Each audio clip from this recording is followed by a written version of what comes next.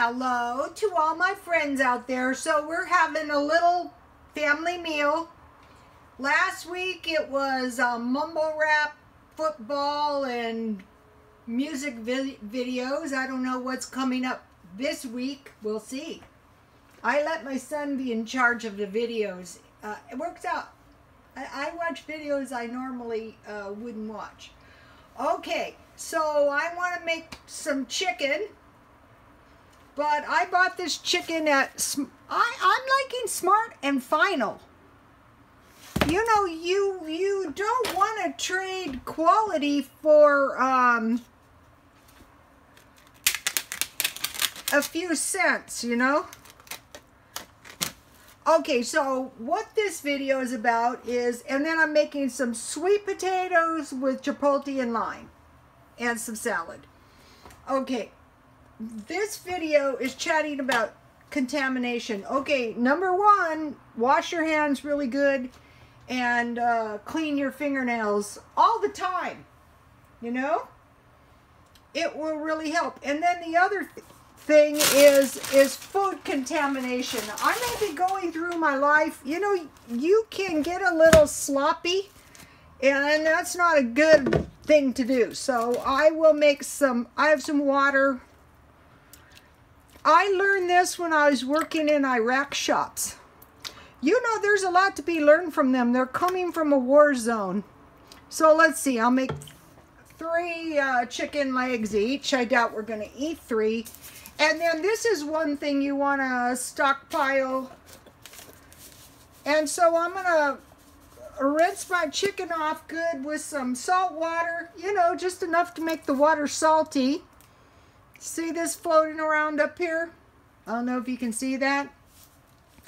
So I'm going to be going through my life looking around for sources of contamination. You know, starting with the food I eat. One of the things that has come up online, because you know I'm an online junkie, is fungus due to animals and sushi. You don't want to get fungus in your body because it's very hard to get it out, you know. And also, you know, on your feet, if you get fungus, if you wash your feet good with soap and hot water, and then dry them and put them in mouthwash. It takes a while to get rid of the fungus, but you will get rid of it.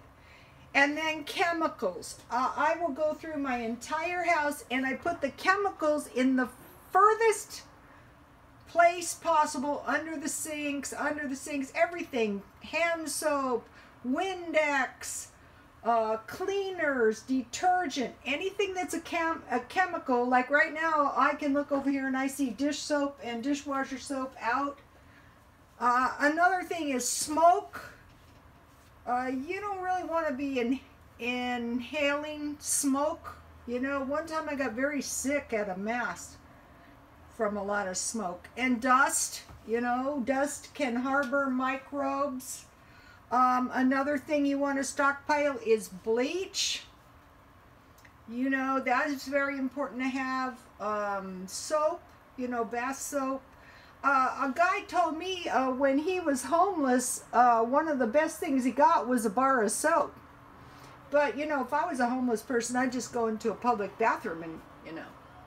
But, you know, a bar of soap, and then they don't have socks a lot of times. So I'm going to be going through my life, and I'm going to be looking around, checking around for sources of contamination. I will rinse this chicken good in the salt water. I can already see some crud.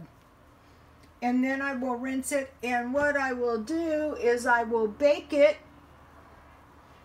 I will just dry the chicken off. I'll drizzle with oil. I'll sprinkle a lot of lemon pepper and bake 400.